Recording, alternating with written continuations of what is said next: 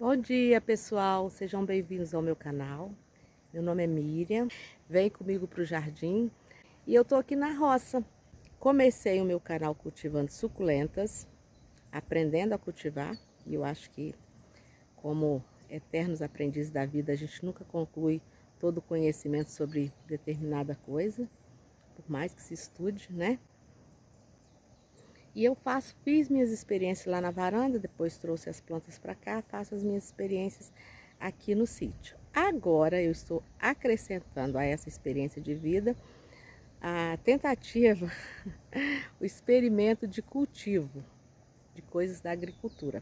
Muito pouquinho, sabe? Aquela coisa só da oportunidade de mexer na terra.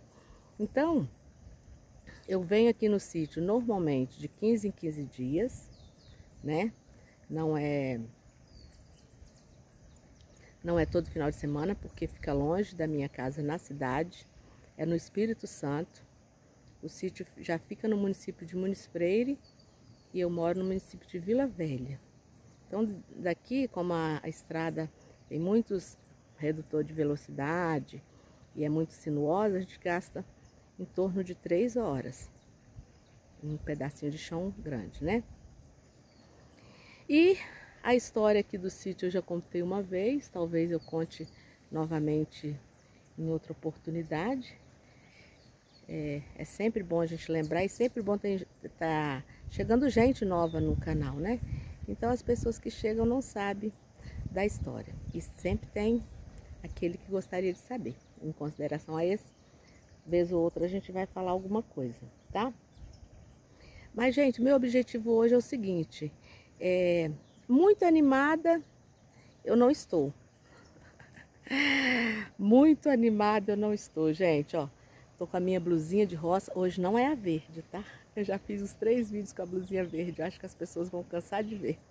É porque aqui na roça, ó, a nossa casinha, deixa eu dar distância. A gente sempre deixa algumas roupas aqui, né, para não ficar transportando para lá e para cá, então são sempre as mesmas. E as meninas que mexem com roça aí sabem que é assim, né? A gente não se arruma para mexer com jardim, para mexer com roça. Aí coincide, você faz 2, 3 vídeos, a pessoa acha que já conheço, mas é normal, tá bom? Ali tá meu canteiro central, que eu não estou satisfeito com ele. E sinceramente eu nem sei o tema desse vídeo. Eu sei que é bom conversar com vocês e andar aqui, né? Eu tenho coisas para mostrar, tenho como mostrar como estão minhas suculentas, porque tem chovido bastante aqui. Eu tô querendo sempre me apresentar assim, ó, mostrar minha cara, que cria uma identificação maior, né? Eu acho, porque a gente assiste vários canais, né? Ou alguns canais que a gente assiste, e aí as pessoas que não aparecem são os titulares, os donos, os protagonistas do canal e não aparece, a gente cria uma imagem deles, não é assim? E depois, às vezes, quando a gente vê a figura, a gente tem que desconstruir aquela imagem que a gente construiu. E aí é bom quando a gente aparece. Olha lá minha casinha. Então, eu vou virar a câmera, vou mostrando para vocês aqui e de repente, gente, eu faço nesse vídeo, eu conto um pouquinho da história aqui da casinha, do canal, das nossas expectativas para os próximos meses, para os próximos anos. Olha lá como é tudo muito bonito, né? E no outro vídeo eu falo sobre as suculentas, como que estão. Hoje eu não vou conseguir fazer muita coisa no jardim, eu vou tentar dar uma arrumada aqui na bagunça. Eu tô fazendo um canteiro do lado de lá, um canteiro um experimento de plantas que não são flores, não são de jardim, e eu vou ter que dar uma assistência lá e daqui a pouco tem que arrumar as coisas para ir embora. Deixa eu virar a câmera, que agora vocês já me conheceram, já compartilha esse vídeo. Deixa seu joinha se você gosta desse conteúdo, tá? Eu acredito que quem não gosta, se tiver num determinado vídeo, conteúdo que ele não gosta, é porque ele tem tempo sobrando, tá perdendo tempo, né? Eu não assisto porque eu não gosto. Então se você tá aqui porque você gosta, e aí já compartilha com outras pessoas, porque bora ver coisa boa, bora fazer coisa boa, porque de coisa ruim o mundo tá cheio, tá? Não serei eu quem vai propagar mais uma coisa ruim. Seja o mínimo que for, não serei eu. Eu me cuido disso o tempo todo, tá bom? Então vamos lá, gente. Deixa eu virar aqui para continuar com vocês. Então tá, até aproveitando essa nossa início de conversa aí que eu disse de propagar coisa ruim que eu não gosto, né? A gente tem que ser instrumento de paz, instrumento de coisa boa. E eu sempre estou aqui conversando com vocês, mostrando as plantas sim, mas conversando com vocês sobre coisa boa, né? Deixa as coisas ruins para quem quer. E aí é até interessante o seguinte, às vezes a pessoa que está do outro lado, aí assistindo o vídeo, olha só que maravilhoso o céu. E quem procura esse tipo de vídeo, de planta, de jardim, de roça, para assistir, é porque ele tem algum vínculo com isso, né? Alguma afeição com esse tipo de coisa, com esse tipo de lugar, que viveu essa experiência de roça. E, essencialmente, nós viemos do barro, né? Eu creio assim. Então a gente tem, por essência de criação, uma ligação com a natureza. Nós somos parte dela, nós somos matéria como ela, né? Falíveis. Então eu acho que a maior parte de todos nós que consegue desenvolver essa lembrança aí de que somos pó, a gente gosta da natureza. Então a gente vem, busca esses conteúdos para nos enriquecer, para nos fortalecer, para melhorar o nosso dia. Aí, até por isso, gente, que eu vejo, a gente não gosta de mostrar bagunça, olha lá. A gente pode mostrar, assim, as coisas como elas são, sim, olha lá. Mas eu evito mostrar, olha lá, que bagunçado, né? Eu evito mostrar, porque quem vem aqui já vem ver coisa boa, né? E outra coisa também, pode achar que a gente quem está aqui do lado de cá, não tem problema, é infalível, não falta dinheiro, tem certeza e controle de todas as decisões que precisa tomar, que não adoece, que não entristece, mas não é assim, né? A gente tem de tudo isso, só que não tem dia que não acorda animado, nem para fazer vídeo para compartilhar com vocês, né? As pessoas que são youtubers que estão do lado de cá conseguem ou estão bem para isso. Só que o que eu faço? Olha aqui, que maravilha. Essas coisas boas, aqui a gente compartilha. As outras coisas não muito boas, a gente tenta não compartilhar. É bom que vocês saibam que todos nós somos humanos, temos nossos defeitos, nossas fraquezas, mas a gente procura não compartilhar, não ficar reclamando, né? Olha lá que linda, gente. A minha visão daqui para aquelas bananeiras ali, ali é o limite do nosso terreno. Eu acho divino, espetacular. Então é isso aí, gente. Vamos parar de falar coisa triste, né? Então mesmo quando a gente não tá muito bem, quando a gente vem aqui e começa a mostrar para vocês isso aqui, compartilhar e conversar, aí o dia fica melhor. Então, para o seu dia ficar melhor e para o meu dia ficar melhor, vamos compartilhar só coisa boa. E a verdade também, né, que a gente dá aquilo que a gente tem, né? Sempre aprendi isso, a gente não dá aquilo que a gente não tem. Então, se você é bom, você só vai ter coisa boa para dar. Se você não é tão bom, né, não vai poder dar muita coisa. Então, acho que cada um, cabe cada um refletir sobre a sua própria atitude, sobre a sua própria vida, sobre a sua conduta. Olha meu canteiro, cheinho. Então hoje, vou contar mais um pouquinho ali, depois eu venho mostrando no outro vídeo só suculentas, tá? Só sobre jardim mesmo. Vamos só conversar agora. Então é isso aí. Então cada um tem que se avaliar para se melhorar. A gente não consegue, ou é muito difícil, a gente melhorar as nossas próprias atitudes, a gente refletir sobre nossas próprias atitudes, comportamentos para crescer, e a gente quer dar opinião na vida dos outros, né? Não é? Por que o ser humano é assim? Ele não consegue melhorar nem a dele, mas ele tem que dar opinião. Talvez seja porque resolver o problema dos outros ou apontar o erro dos outros é mais fácil do que ver o nosso, né? Então isso aí não tem... Isso aí realmente é assim. Inclusive esses dias eu assistindo alguém de área que não é da plantas, área específica, e ele falando sobre crítica. Olha que lindeza. Essas daqui já estão até perdendo passando a melhor fase delas, tá? Elas já estiveram melhores. Alguém falando sobre a diferença entre crítica, conselho e repreensão. Crítica, conselho, repreensão.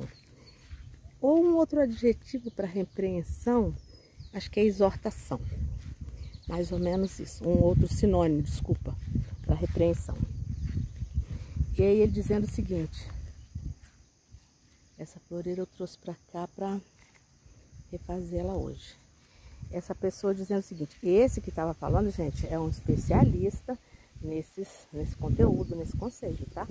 Eu só estou reproduzindo, na verdade, a interpretação que eu tive, né? Porque tem disso ainda. A pessoa pode falar alguma coisa, mas a interpretação é bem individual. Cada um acaba interpretando da sua maneira. Olha aqui, deixa eu tirar um negocinho aqui. Olha que legal. Esse aqui que eles chamam de dente de leão, né? Ele voa. Isso aqui deve ser tudo semente, né? Deve nascer pro lado de lá. Vamos lá, continuar nosso raciocínio aqui. Ele dizendo o seguinte, que crítica você só pode fazer algo seu. Olha que interessante.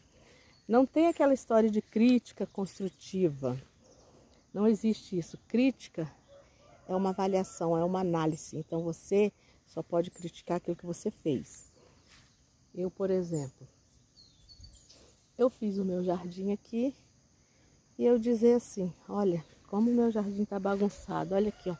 Porque eu construí o meu jardim todo sem planejamento. Então, quando você faz alguma coisa sem planejamento, depois você tem que desfazer algumas coisas, né? Então, eu posso fazer uma crítica ao meu trabalho, ao que eu construí, não ao que o outro fez, porque quem sabe por que foi feito daquele jeito é só quem fez. E tem sentido, não tem? Né? Eu sei como que eu fiz aqui, quais as condições que eu tinha, quais as minhas, a minha intenção aqui para sair desse jeito. O outro não teve, né? Aí vem o outro conceito, que é de... Olha as minhas quaresmeiras, que linda. O outro conceito, que é de conselho. E aí ele disse o seguinte, conselho só se dá quando é pedido. Então, conselho é aquilo que você só dá se você é pedido, né? Então, se a pessoa não te pediu, você não tem que dar conselho. Eu fico tentando aprender com isso, tá? Que a gente adora dar o que a gente chama de opinião, né? Você devia fazer assim ou assim, né? Nos problemas dos outros. Mas se a pessoa não te pediu, é porque ela não está precisando de que você diga. Eu acho que é isso aí mesmo. Que a gente não gosta quando as pessoas falam com a gente, por que a gente tem que falar com os outros, né?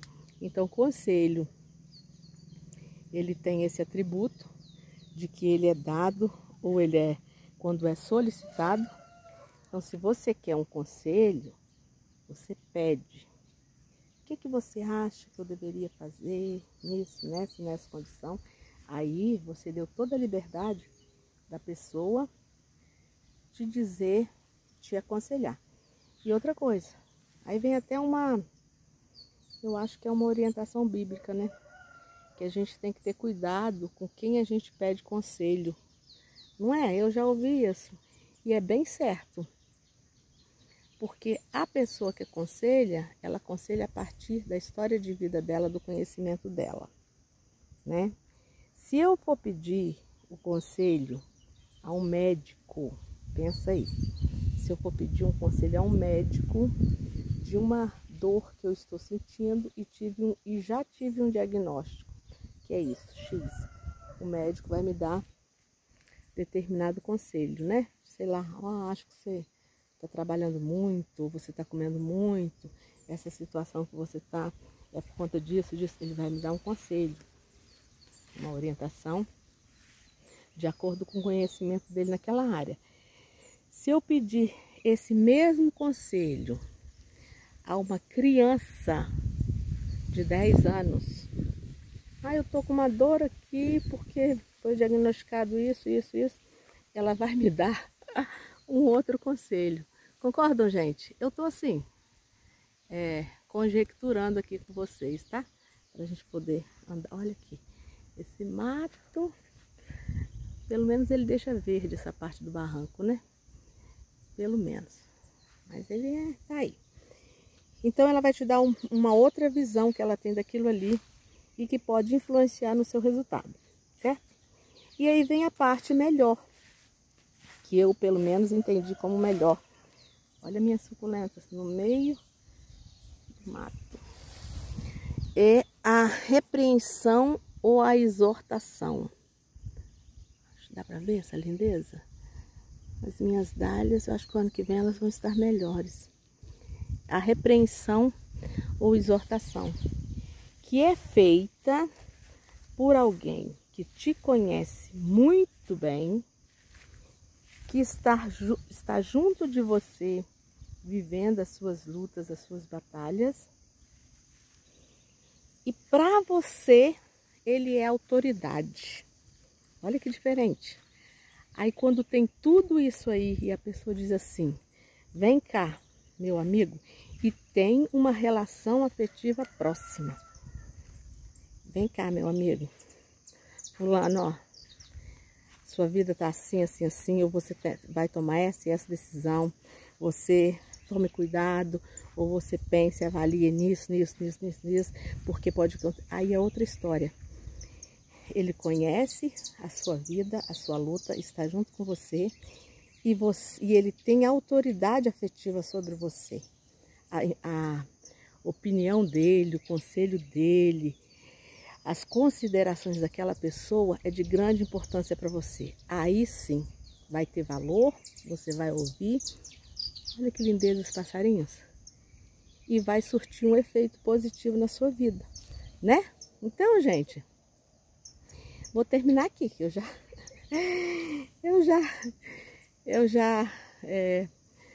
pensei muito, né? Gosto de dividir meus pensamentos com vocês. E sempre alguém diz aí que contribuiu de alguma maneira para a vida. Então, por isso que eu continuo fazendo. Aí deixa nos comentários aí para mim, tá? Alguma coisa que é bom para o engajamento do canal, né? Já que isso são regras não determinadas por mim, mas para o próprio YouTube. E já estão chegando 20 minutos. E a gente vai experimentando fazer uns vídeos maiores. É bom que a gente não corta o pensamento na metade, né? Espero que tenha te ajudado a refletir um pouquinho mais sobre a vida. Eu acho que a gente tem que ter o tempo todo isso, repensando um monte de coisa, acertando nossas rotas. E o propósito de vida da gente, eu acredito que é esse. Contribuir para que o nosso semelhante e nós mesmos, né, estejamos melhorando a cada dia, tá bom? Fiquem com Deus, que Deus abençoe o seu dia. E a gente se vê aqui no canal em outros vídeos. Um abraço.